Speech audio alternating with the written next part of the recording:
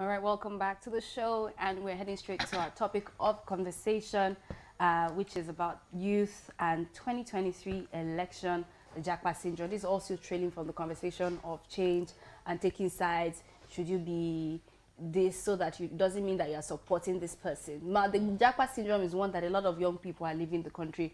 There's been a lot of brain drain and all of that. So, I mean, that's one side of the conversation. That side is personal leadership and how Nigerians can navigate the troubled times, because we're going through a lot of troubled times right now in the country.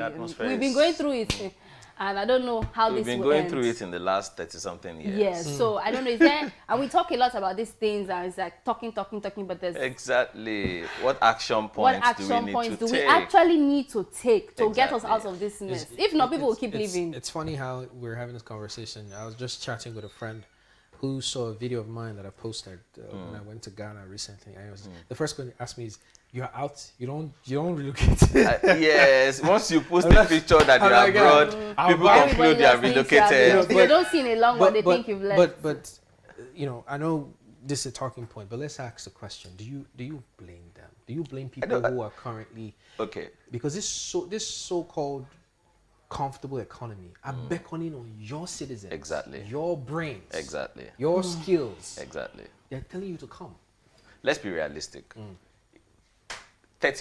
Over 35 years ago, this same Japa syndrome happened under this same ruler who is leading Nigeria today. Yes, check the history books. It's over 35 years ago.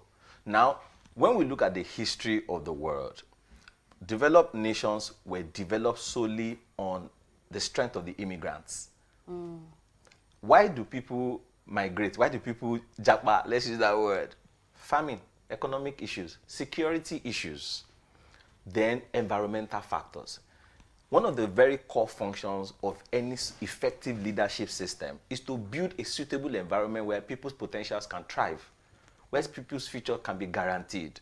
So, you cannot discuss a new Nigeria with a hungry Nigerian whose future seems hopeless.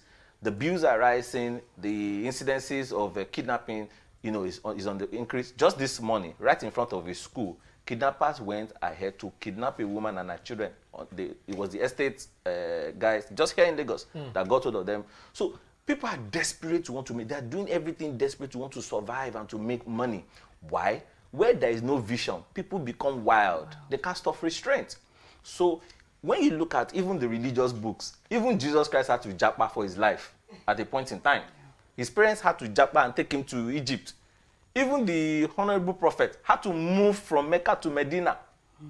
Isn't it? So we can't now come here and be guilt-tripping people about the fact that they japa. They want better for their lives. They want better for their children if they have the opportunity. Now, is that very good for our country? Is that very good for our economy? Like you said, the brain drain. No. But people have, people have grown in the environment where we have something we call learned helplessness. Learned helplessness. Look at when the diesel crisis started and the petrol crisis started. Look at the hardship people are going through. And yet, the body language of those who are in rulership over us do not communicate any empathy or any sympathy for people. So the frustration, and you know Nigerians like book. We are very studious. And the challenge is this. Our educational curriculum has never been designed to produce an exceptional Nigerian to thrive in an environment that will make them prosper or profit. So they found one of the best options to live their life and succeed is to japa, get a foreign qualification, and come here and get a better job. And that's why you hear, I just got back. I schooled abroad. That was raining for a while. But now, the trend is that let me go and use the school to just escape the whole thing entirely. Once I finish school and I graduate, I get permit or I get work. And I start living there. Now, for those who cannot leave, not everybody will be able to leave the country. And we have already the antecedents are building up with the 2023 elections and young people involved. Okay, we can say that the APC National Convention took place. You saw the politics, but the person who emerged as the youth leader is actually a young person. He is a young person. So you can say, okay, that's a bit of someone who has been in the system. He's been in the system since he was 16 years old. Yes, but now, the other young people want to be able to be a part of this system. It's a bit difficult. Yes. Coupled with the situation we have. I agree. What are the solutions? What are the practical Let me steps? start that solution from the example you just gave about the young person.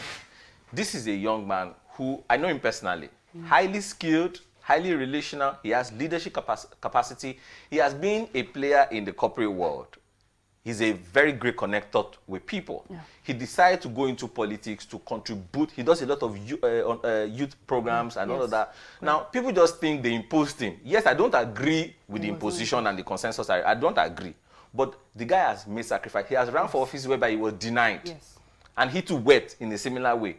What did he do differently to get here? What he did was that he went to join the political parties. The enemies. He went to join them. And he was serving there. A lot of us are doing big manism up and about. We don't want to join the political party. We don't want to go and do the dirty work. And yet we want change to happen. Let me quote this. Former Governor Bola Tinubu Asiwaju said a statement. And it's the most powerful statement I have had in years from a political leader. He said, in politics, you cannot be a spectator and expect to succeed. And I added my own word. In politics, you cannot be a spectator and expect to succeed in governance or in leadership. What he was suggesting is that no matter the name you call him or the accusations you level against them, more than 90% of Nigerians sit down in front of their television, sit down behind their phone on Twitter, blaming government officials, accusing government officials of all sorts of things, and yet we are not part of the political operations. Let me ask you, since you're there, would you blame? And this is trying to put some flesh into, your submission right now.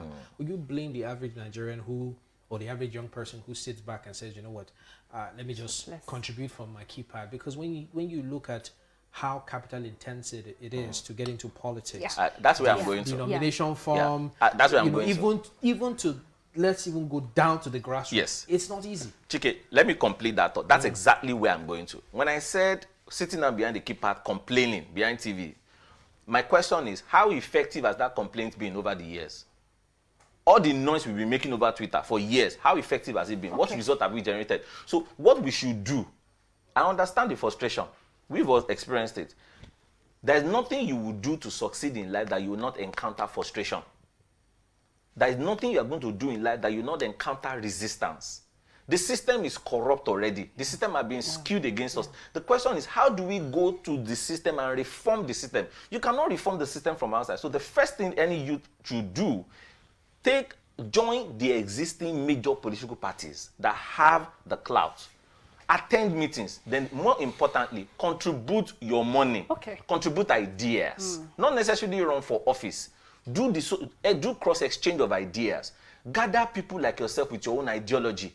Ensure the number of people that go for meetings, they're very small. Do you know that? Okay, I understand, because my late dad was into politics, and I understand the progression of the ward meetings, and I understand that structure and system, but then it's a bit lacking because it's very frustrating. Even down to say you want to even vie for local government chairman position. I know what it takes and the kind of money, even as a young person, you spend. On that level, the lobbying is crazy. So it's already a frustrating situation. Look at what happened with NSAS. Okay, these young people were not even into politics. They just collectively wanted to speak for something. Look at what happened. So as much as you're saying the issues of getting involved in politics, the system is flawed. Too much analysis leads to paralysis. We have overanalyzed the Nigerian. See, that's what we're doing here too. We keep when we profile solutions, we keep analyzing with the problems. The question is, you cannot expect to do any meaningful thing. You go to school, you will write exams now. You will fail some exams, you will pass some exams. You cannot change the system without experiencing resistance. Let me say why I'm saying this. Chaos is a ladder for anybody to prosper. Anywhere you see chaos that is striving in perpetuating like this, if you don't have a godfather, you cannot get to some positions. You know, when you see chaos consistently and being persistently, in our economy, in a situation like this, is because somebody is profiting from it. That person that is profiting from the chaos will never allow you to change that system, and that's the truth. So how do you do that? You have to be very strategic about your approach. Let's start from the grassroots. You don't have to vie for office. You need money. You don't wait. I'm not denying the fact that we need. Chike said something which I tweeted about it. See, let me complete my thought so that I sound congruent. Chike talked about the fact that the nomination form is expensive. People are complaining about the APC convention that they decided. These guys planned this thing 10 years ago. They're just doing the implementation now. You and I are sleeping in our houses. My father was into government, and he was a political party member. I know how many hours of meeting they hold in our house. Yes. Late into the night and very early in the morning. Yes. How many of us will leave our offices and your career jobs, your professional career, and go and be attending ward meetings? I know those meetings. Do you understand what I'm saying? We are not ready to pay the sacrifice, but we are just complaining, analyzing the problem. The sacrifice is that create time and get your money involved. These guys are the ones sponsoring the political parties. They are the ones funding the political parties. And you are not telling them not to do as they like. They don't even answer you. They are spending millions and they are using state resources to hijack the political structure. The way we gather resources during the NSAS, if we gather that kind of resources and support and the kind of movement, and we move en masse to a political party and hijack the political party, don't you think it's possible? I think I understand your point, because I remember when I was much younger and we used to have all those meetings. My dad was with Bala Ige and all of that. So I understand how the political class, these are people who have been in the system for close to 10, 20 years, engineering what will happen right now. Exactly. I understand that, but it's just a bit frustrating for a lot of young people who want to get in. It's not instant gratification. You have to work it. You have to be patient. Don't go into the political party and want to start running for office and hold your position and get agitated that they are not giving you. No, it's not position. Leadership is not position. Leadership is influence. Leadership is the ability to move people from one trajectory of ideas and objectives to another. What we need to do in the political party is not to go and run for office. People make mistakes wanting to run. We need the youth. Let me ask us, Chike. Those people who are in our age bracket, who are youth, if they get into governorship positions today or ministerial positions, do you think they will do better? No. Thank you very much. You don't even have confidence in the youth. Why? Because the value system is warped. I get your point, and you're making a very solid position here, because you can't continue to complain about the system until you find yourself in the mix of the system. But my own final question to you is, now that you're sort of gingering young people to get involved in politics, not minding the disadvantages or not minding the pressures that they might face, because I mean that's life, literally. Exactly. But how do we young people now navigate the system or navigate the water in a place that these changes are visible? Because you see, one of the things that gets me all agitated and fed up is we talk about the things that we want to do when we get in government, and like you've said, those powers that be hinders those things from happening. But how do we begin to, little baby steps, how can that be possible? Thank you very much. First off, gather the likes of people like Tolu. Let us go and join the political party. Let's start attending the meetings. Then let's now have our own caucus. Every political party have caucuses. APC has Justice Forum, Mandate Forum, Afenifere Forum. They have all sorts of forums. Let's have our own, let's call our own the Dynamite Forum. Let's hold events and agree on an ideology that we want to propound through the structure of the party. Let's sit down and draw up a 20-year strategy plan. Let us all share. Let those of us who are with strategists, those of us who are in media, let's all come up with a plan of the Nigeria of our dreams. Define that Nigeria and define the steps, short-term, long-term steps we want to take. Take it to the political party and submit it to the others respectfully, not arrogantly. Let us rub their back. Let us massage their ego. Let us patiently let be like the rat who is eating your hand and is yet biting you. Let's go in a very strategic way, respectfully. Because the leaders in the political party are not educated. They don't speak English. You cannot go there and be speaking English anyhow. You have to speak their language. There's a language in that system that you have to master. When we master the language, we patiently wait for the seed that we have planted to grow. We water it. How do we water it? We begin to generate resources. You can't go for those political party meetings and not share money and not share food. Yes, it's amala politics. So if you have to go there when the meeting is on and they are busy talking, half of the people there are hungry and jobless. So what we should do as youth, let's begin, as we pay tithes and offering to church, let's be paying tithes and offering to our political parties as well. The way we give offering in church, we need to be giving offering to if you want to have mouth inside these political parties, you need to put your money or else the money backs will hijack the political party. So just hope that. So we gather those resources we gathered during the NSAS, hundreds of millions of naira. Let's gather it and put it into political parties. So quickly. At the local government level, small events, small town hall meetings, small community projects in the name of the political party, giving the political party a good visibility in those local government. When we do it and we make a projection for at least 10, 20 years, mark my words, things will not be the same again. So sir, Tolu, my final question as we move into next year's election. I know you'll be here, you know, up until leading to that election. Yes. Give strategy for what? The conventions, the nominations, the, of course, declarations have all started. Yes, please. What should the average Nigerian be looking out for in terms of voting? The truth is this, the average Nigerian should go out to vote, but your choices are limited. Nigerians should lower their expectations. So don't have any, you know, in 2015, we had so much hope. We had so much hope. And like a lover, our hope is being dashed every now and then. Look at where we are. So let's protect our own emotional ability, our own emotional state. Okay. Mark my words, nothing different will happen in 2023. Jeez. It should be the same event. Now, I'm not trying to suggest that Nigerians should be hopeless. I'm just saying nowadays, out of all the options that we have, out of all the myriads of options that we have, let us go out en masse and vote. Okay. Nigerians should stop staying in their houses and be analyzing political events on TV and on newspaper. Let's go out en masse and vote for the lesser evil of all of our options. Then we'll now use that to prepare for the next set of elections. But for now, it's too late to do anything. I would say, are you affiliated with one party, be it APC or PDP? Yeah, he's not going to let you know. I don't say what I don't practice. Okay, are you an APC member or PDP? Which one? I'm a member of a very progressive party.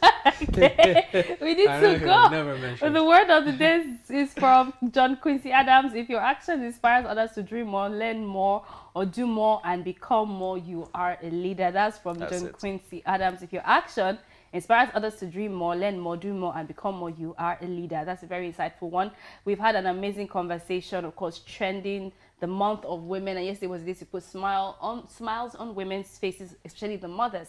And of course, we've had trending, which is quite interesting, and the Japa syndrome, relating it to the youth and the 2023 election. Burna Boy, Roga, and Will and Chris Rock. And this is where we wrap up the show. Thank you so much, Toye, for coming on the show. It was really nice to catch up with these amazing conversations. And like we always say, please don't slap anybody today. Get your PVC, because the elections are coming up next year. I'm going to vote, even though they said we don't have hope. But let's still vote. Anyway, we still have hope if we pray for God to get them to implode. Something can still happen. But we've been praying for too long that nothing has happened. All right, guys. We'll see you tomorrow. Take care of yourself. Thank you.